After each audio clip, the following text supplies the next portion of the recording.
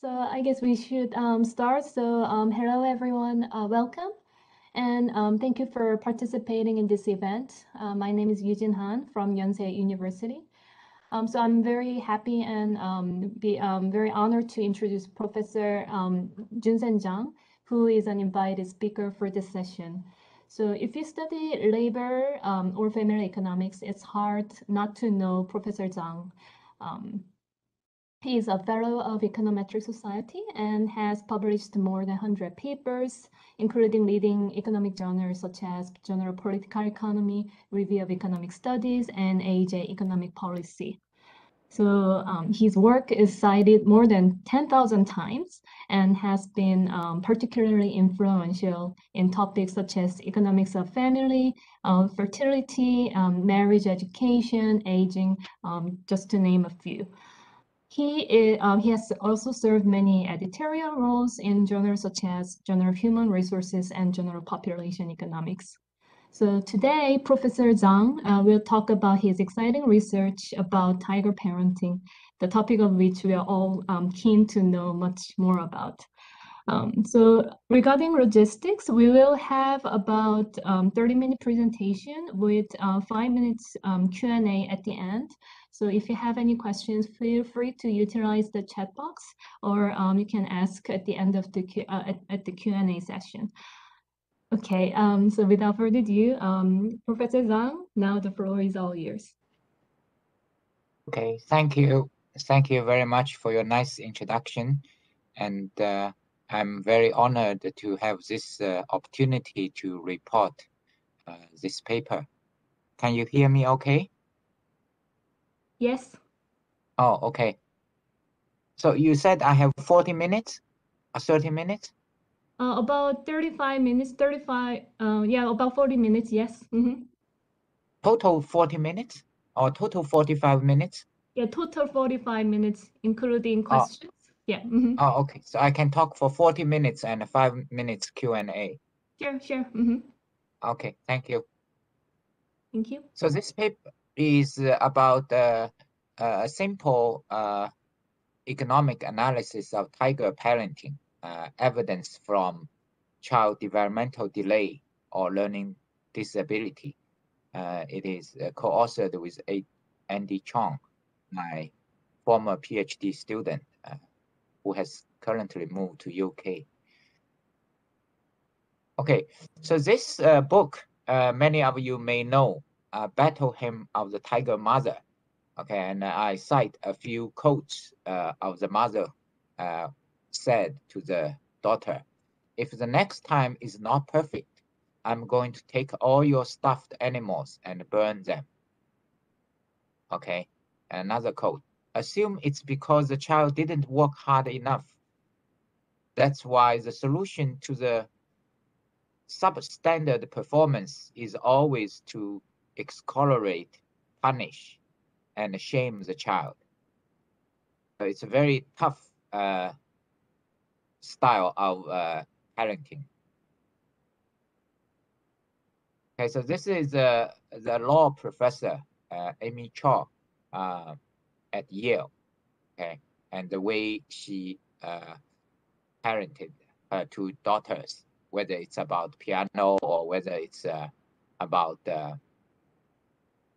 school performance, everything is very strict. Okay? And this, at that time of the book, 2011, okay, about 10 years ago, yeah, it caused a huge controversy in the media and also in the academia.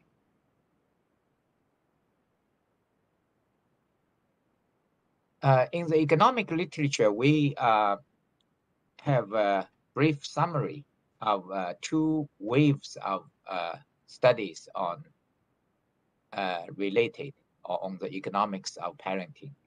The first wave started with a study by Weinberger, 2001, a JPE paper. So who regards corporal punishment as an instrument to influence the behavior of children.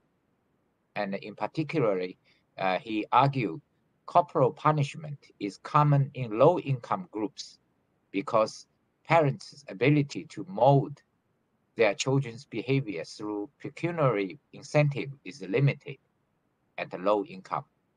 Okay, for high-income parents, they have other ways. They can give toys, they can give allowances, and so on. Okay, then there are a few other studies afterwards. The more recent study, second wave, we call it, on tiger parenting, is recent work by Dupuki and Zilapoti. Okay, one of them is in Econometrica. So their study is theoretical. Okay, so they have a theoretical model that predicts the choices among 3 alternative parenting styles: authoritarian. Okay, so it's like dictator, and the second type is authoritative. So it's authority, but it's not as authoritarian, as tough as authoritarian.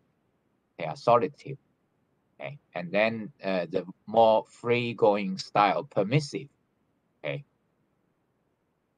and one of the prediction of their model is they think more educated parents are more likely to switch from authoritarian style, okay, which means direct imposition of parents' will on children, to an authoritarian style. Okay, in other words, higher education will move away from dictatorship style of education to the second type or even the third type. Okay, so their study is theoretical. So our study is mainly empirical. First, we develop a very simple economic analysis using a very simple model to illustrate how parents educate their children in a human capital investment framework. Okay. In particular, we look at whether parents would punish their children from the angle of human capital in terms of children's ability. So the simple intuition is like this: if the child's performance is not good, if the child is very capable, but the performance is not good, then the parents should punish. Okay. On the other hand, if the child's ability is not high, in that case, the parents may not choose to punish. Okay. So whether to punish or not depends on child's capability, and that is our main new idea of this paper, which has not been studied before. So as I said, this study attempts to consider the productivity of the children's effort in their human capital investment. So productivity of children's effort means how effective or how capable the children is in study. So the question is, if they put in enough effort, whether it will generate good performance. Okay, so that depends on the productivity or capability of the children. And we also test Dupuki and Ziraboti's predictions that education will reduce the likelihood of punishment. Okay.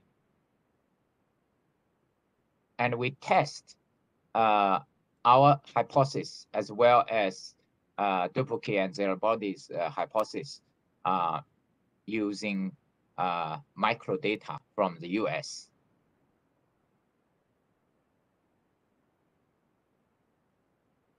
Okay, so I think that is the basic idea. Now, the capability measurement we use is whether the child has developmental delay or learning disability. So what we call DDLD. Okay, so the left-hand side is whether to punish the child if the child's performance is bad. Okay, the right-hand side variable is whether the child has a problem in developmental aspects or learning aspects. Okay. So what is developmental delay? According to Michigan Medicine, okay, developmental delay is when the child does not reach their development milestones at the expected times. Okay, it is an ongoing major or minor delay in the process of development. If the child is temporarily lagging behind, that's not called developmental delay. Okay, and so the delay can happen in many things: growth or fine motor, language, social thinking. Okay, and DD is most often a diagnosis made by a doctor based on strict guidelines. Okay, and the cause of developmental delay could be genetic or could be other complication from pregnancy or birth. Okay. And what is learning disability? According to Learning Disability Association of America, LD are due to genetic and or neurobiological factors that alter brain functioning in a manner which affects one or more cognitive processes related to learning. These processing problems can interfere with learning basic skills such as reading, writing, and math. Okay, so and many other things. So that's the basic concept of DDLD. Now, to guide the empirical study, we have a very simple illustrating model where we show how punishment probability affect study effort and how child's ability or capability affects the probability of punishment. Okay, so there are two things: how child's ability affect punishment probability, and second, how punishment probability affects child effort. We mainly want to illustrate these two things. So consider a simple model between a parent and a child, each maximizing utility. Okay, so it's a sequential game. Parent choose the probability of punishment, then the child choose amount of effort. Okay, so parents choose the probability of punishment. Okay, so that probability of punishment is known to the child, and then the child choose amount of effort. We solve the problem backward. So solve the child's optimization problem first, and then solve the parent's problem. So the child has a very simple utility function. Okay, it's a times u.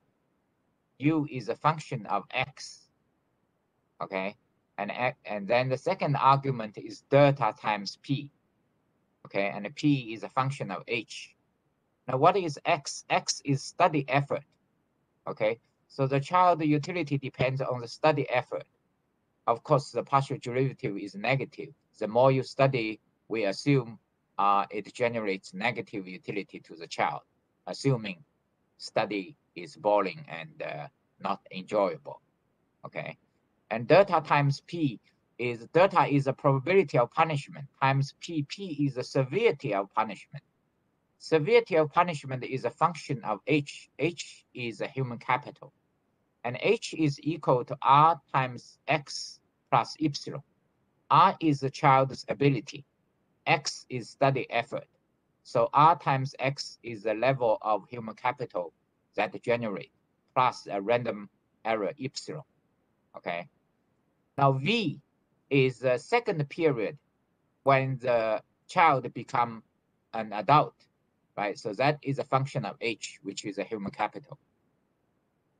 So in this very simple model, we can show this result, d delta dx star. So the higher the probability of punishment, the higher study effort the child will put in. So in this simple model, we can demonstrate punishment is assumed to be effective. Okay, the higher probability of punishment, the more effort the child would exert on his human capital investment. Now we look at the parent. The parent is very much the same as the child in terms of the second part of utility. Okay, except the first part is UM, is his own consumption or her own consumption. The second part is very much the same as a child, except now in front of U there is no A. Okay, so in this there is A here. In front of U there is A here. And that is the difference between the parent and the child. We assume A is greater than 1. So child is more myopic. Child places higher weight on the current utility than the parents. Okay. Otherwise, parent is altruistic. Other than this difference, so parents has almost the same utility function as the child, except this A. Minus b delta. So for simplicity, we just assume a negative utility in the form of b times delta. So if the parent punishes the child, it generates negative utility to the parent. Okay. So in this part, we can demonstrate dr d delta is greater than 0. So that means R is the ability or capability of the child. The higher the capability of the child, the higher the probability of punishment. Okay. So again, the intuition is this. The parents will consider the productivity, the child's productivity of the effort. Okay. If the effort is very productive, that means punishing the child has higher return, right? Thus, the incentive of the parent to choose a higher probability of punishment would increase. Okay. So on the other hand, if the child's ability is low, that means punishing the child does not yield a high return in the future, then the parents would tend not to punish. In our empirical work, we measure the child's ability or capability by DDLD, developmental delay or learning disability. So a child suffering from DDLD, which means a lower R, right? Lower R reduce parents' return in disciplining the child to exert more effort. Therefore, the parent would choose a lower probability of punishment. So if the child has DDLD, the model would predict if the child does not perform well, the parents would choose not to punish or less likely to punish. That's the main prediction of the. Now, the prediction of Dobke and Zilabodi, that can be well rationalized in our model. They predict that when parents' education goes up, the probability of punishment goes down. So in our model, we can think we don't have to use their very complicated model. If we simply think this A is a function of parents' education, right? So highly educated parents are more effective in modeling the preference of the child. In other words, if this A is a function of education and the highly educated parents can more effective to move the value of A towards 1, then they would be successful in lower the child's weight on the current utility, and then the child would place more utility weight in the future, and thus the child will study harder. So we can easily get that result. Now data, when we look at the data a couple of years ago, we found this data, which was also used by Weinberger in his JPE study. So we use data from 2007 Child Development Supplement of the PSID. Okay, and we mainly look at the primary caretaker, and unless otherwise specified, we normally look at the biological children. Okay, and we exclude the observation where the age gap between parent and child is smaller than 14 or larger than 46 to avoid outliers. Okay, so in the survey, in this child development supplement survey of the PSID, in the interview, the primary caretaker was asked the following question: if the child brought home a study card with grades or progress lower than expected, would you punish the child? Would you say that would be not at all likely, somewhat unlikely, not sure how likely, somewhat likely, and more very likely? So we define a dummy variable, unlikely punish. So not punish, okay? Or unlikely punish equal to 1 if not at all likely or somewhat unlikely, and 0 if not sure how likely or somewhat likely or very likely. We also play around with some sensitivity analysis, and the result seems to be quite robust in general.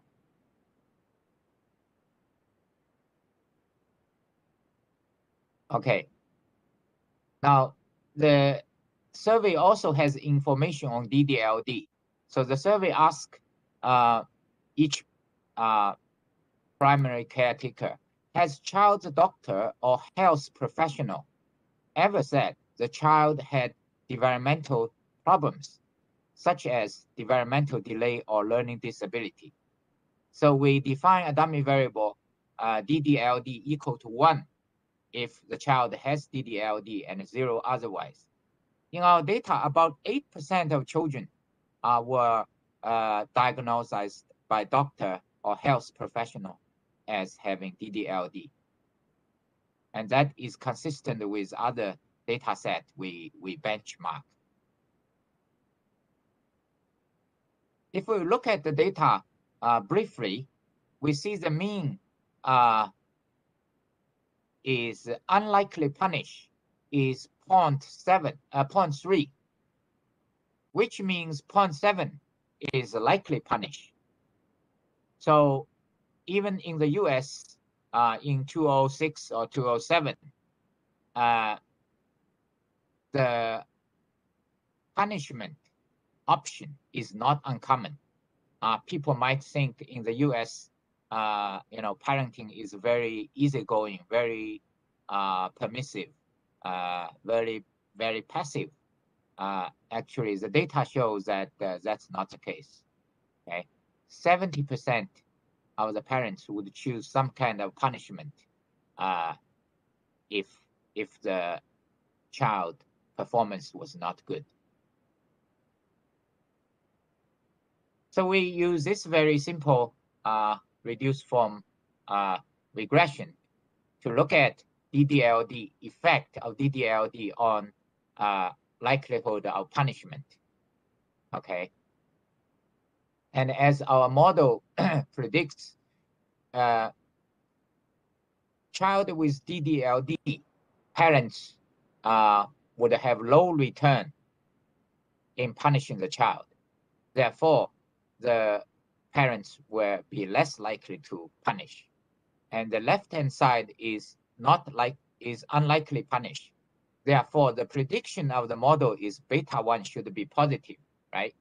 DDLD, right, increase the probability of not punish. Therefore, these two should be positively correlated. So beta 1 should be positive. So that's the prediction. And education, the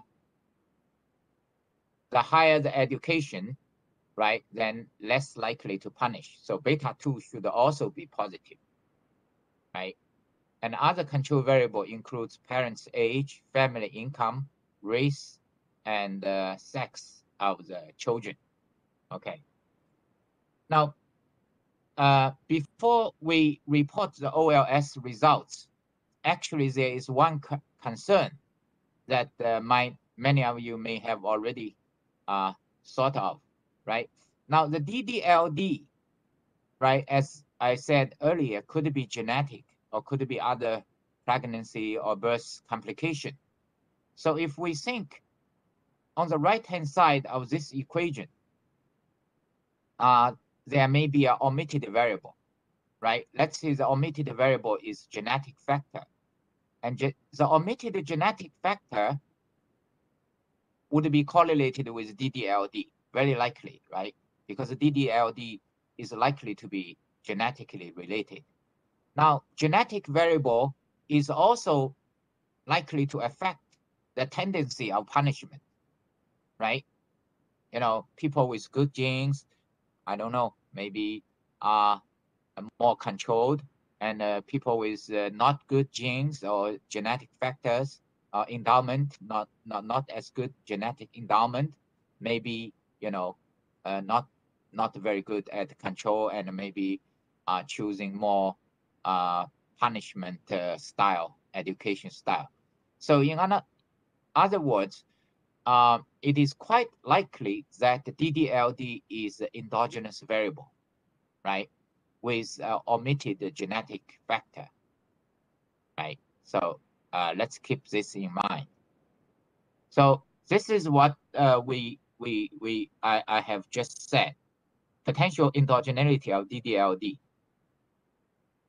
And actually, DDLD is potentially subject to omitted genetic factor and unobserved heterogeneity in the family and parental characteristics or preferences, right? Anything unobserved in the family could cause the endogeneity of DDLD. Okay, so we look at the data hoping to find a varied instrument variable to deal with the problem. Of course, that's not easy, right? So what we end up using is using a fixed effects model. Now, so what we do is we compare siblings, right? So if we use sibling fixed effect model, right, we take difference between the siblings. One has DDLD, one doesn't have DDLD. And the fixed effect would control for any genetic factor, assuming the genetic factor is family level. And unobserved heterogeneity at the family level will also be wiped out by sibling fixed effects. So we use this biological sibling effects estimator to reduce the potential omitted variable bias. So here are the results. So the S coefficient is all positive. Okay, there's 3 specifications here. Okay, when we omit those control variable, this is not significant downward bias. And we can use simple econometrics to figure out why this variable DDLD would be under bias downwards when those relevant control variable are omitted using a simple omitted variable formula. Now, looking at specification 2 and 3, we see that the child with DDLD, parents' likelihood of punishment would be reduced by 10 percentage points. Okay, so that's not a small effect. Okay. When we define the punishment using an index, we also get the same result. Instead of defining a dummy, we use an index, okay, just by the original answer that not likely labeled as 5 and very likely labeled as 1. Okay, so using an index would give us same result, qualitatively same result. Now we look at the sibling fixed effects. So here we see compare the OLS, which is 11 percentage points effect. When we look at the sibling fixed effect, the effect is 15.5 percentage points. So in other words, OLS is biased downward. Okay, and the fixed effect is higher, and also both are very significant. Okay, and again, one can use a simple econometrics omitted variable formula to figure out why OLS is biased downward. Okay, so that's the main result. Now we do some alternative or robustness analysis, and we also try to exclude a competing hypothesis. Now, if we have a measure of a more serious problem than DDLD, then maybe the effect should be even stronger, right? We say the child with DDLD, parents would be less likely to punish. If the child has a problem more serious than DDLD, then the coefficient should be bigger, okay? So in the survey, there was a question, has child doctor or professional, health professional ever said the child had mental retardation? So mental retardation is a far more serious issue than DDLD.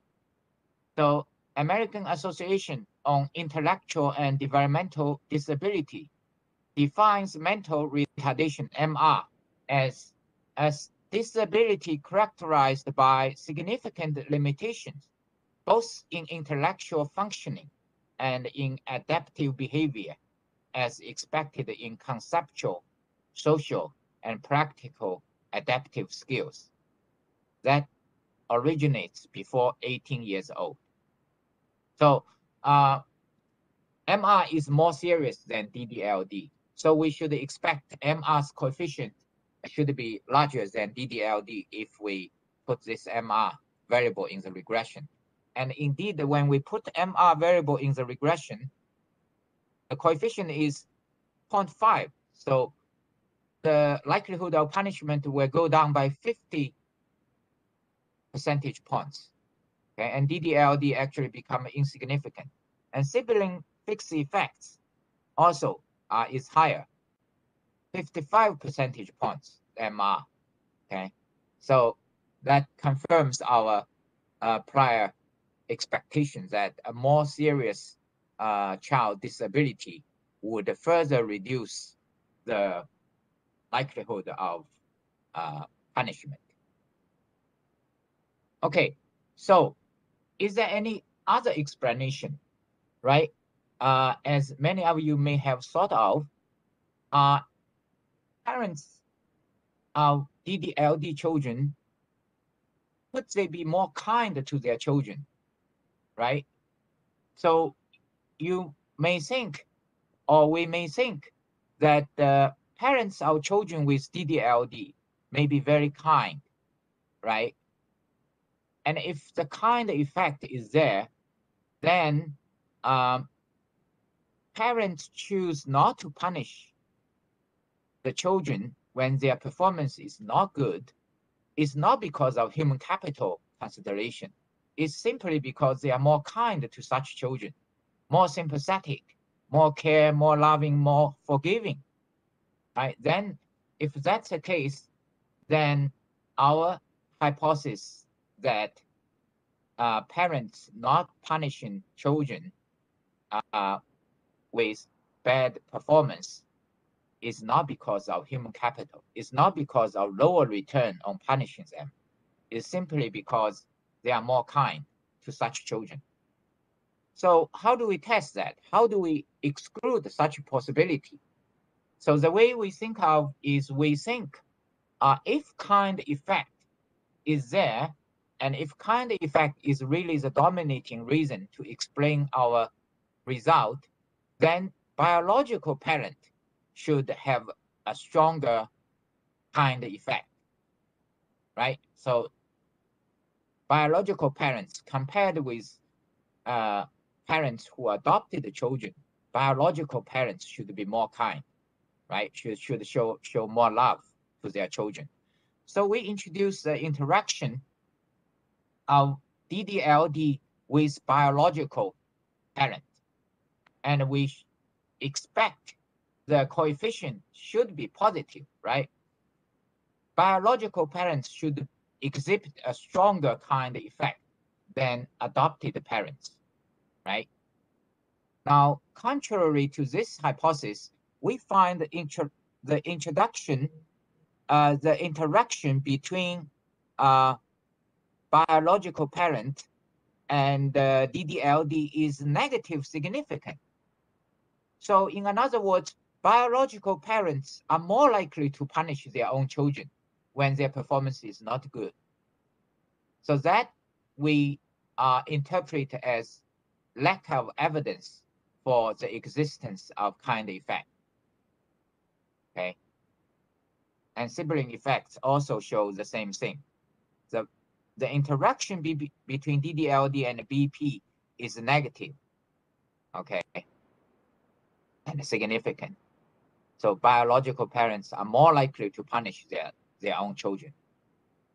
Now, so we were a little bit puzzled. How come biological parents show no strong kind effect? So we look at the psychology literature and we find there are two effects going on, the kind effect and the stress effect. And the part of the literature shows that parents of children with DD may become more frustrated because their children are more challenging, okay? And some psychology studies find that parents of children with DD experience more parenting stress. So that can explain why our results, we cannot find the strong kind effect, because there is concurrently a stress effect going on. So biological parents face not only the kind effect, but also the stress effect. So that, so anyway, so that we show there is no strong kind effect. And the reason for the no strong kind effect is because there is also stress effect going on. We also do some other things, but the time is almost up, one last minute. So, and I omit this part. So let me draw the conclusion. In this study, we show a simple economic analysis on a common instrument of tiger parents in parenting, which is to punish their children in the context of human capital investment. And we look at into the black box of thing. Okay, so our study provides a more general explanation of punishment, or the motivation or motive for punishment in a human capital investment framework that consider the parent's utility cost in punishing the child, in generating the prediction that the parents would choose a lower probability to punish a child suffering from DDLD because of lower return to punish the child in terms of increasing their human capital. And we also find education aspect. We provide supporting evidence of Duplicate and Zalapotti paper. More educated parents choose less likely to punish. So the main innovation is this idea. So our study identifies another important factor get neglected so far behind tiger parenting, that is children's capability. Okay. Okay. I think I can stop here for a few minutes of questions. Thank you. Thank you very much, Professor Zhang, for a very interesting talk. Is there any questions from the floor? Can type in the chat box, or while we are waiting for the oh, okay. So Hanyu Zhu asked how to address the systematic difference between the family with DDLD children and other normal kids, such as whether they could detect a DDLD kid before the child was born. Can I see the message? It showed up briefly and then disappeared. You can click the balloon shape.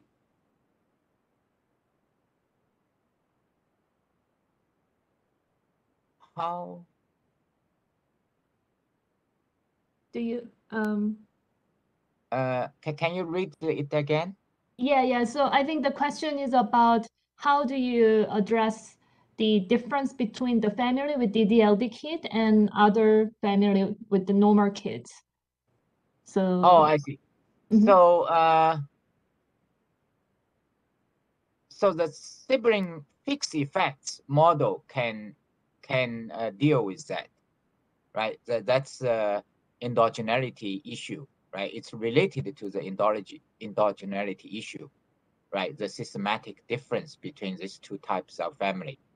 So we recognize there is something going on in the selection in generating this DDLD. So the idea is rather than comparing different types of family, we now compare within family difference, right? So that's the idea. Okay. And then another question from Yaoling Wang is on the kindness effect. It's interesting to find the biological parents are more likely to punish. And the question is, do the non-biological parents know if the child they're going to adopt is DDLD? And if so, that might be a selected group.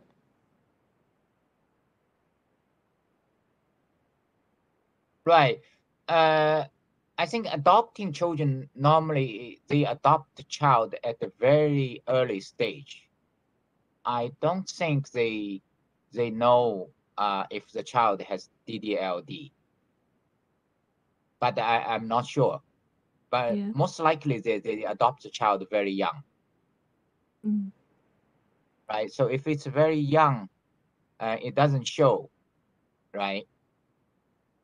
Yeah. Actually, to follow up on that, I'm curious, when is the sort of the primary age that this DDLD starts to show?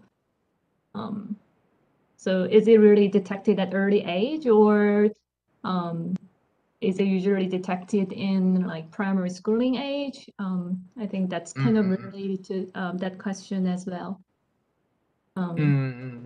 Okay, I think that is something I need to look into, the age distribution of DDLD, and whether there is an issue with lack of DDLD with adopted parents. Whether that issue can explain the biological parents seemingly, look more likely to punish their children.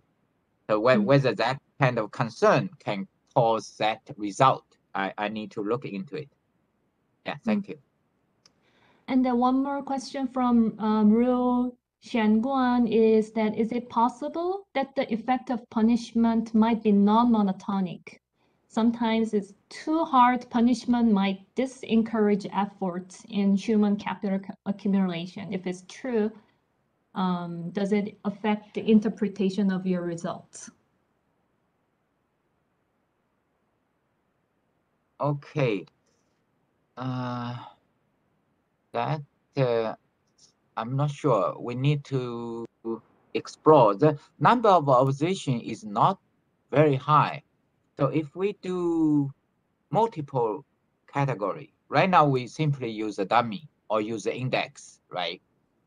Now, if we use a multinomial logit or probit, I'm not sure if the estimation were, but it's something we can think whether there is non-linearity on the left-hand side.